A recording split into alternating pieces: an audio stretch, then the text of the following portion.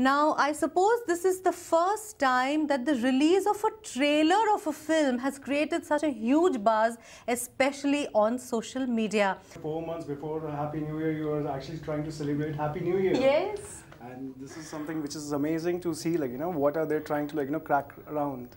4 minute की duration का trailer होगा और बॉलीवुड का अब तक का सबसे बड़ा ट्रेलर वो माना जा रहा है। सारा प्रेशर जो है शाहरुख खान के ऊपर आ गया है एक बार फिर से, और वो इसीलिए है क्योंकि परफॉर्मेंस बॉक्स ऑफिस पर जो है वो इतना दबाव बढ़ गया है तीनों खानों के बीच में। They have a huge cast. They have people like Sonu Sood and Boman Irani and all that joining. So I think it will be a great film with a lot of good content. Yes. Happy new year के साथ सबसे बड़ी एक plus point ये है कि शाहरुख खान तो है वहाँ, बहुत बड़ी बात है, लेकिन दीपिका पादुकोण भी है वहाँ पर, दीपिका भी है। Right. So let's play the trailer for you, the 4-minute film that Dilip has been talking about.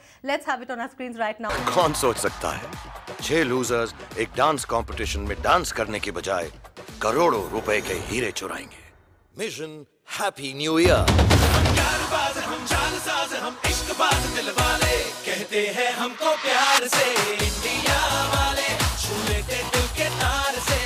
जी चाहता है तुम्हें खा जाऊं। जो जॉनर है शाहरुख खान के अपने फैंस का जॉनर है, जो उनको पसंद करते हैं, जो उनको देखना चाहते हैं, जो उनको देखने जाएंगे, जो उनको सुनना पसंद करते हैं, उनके लिए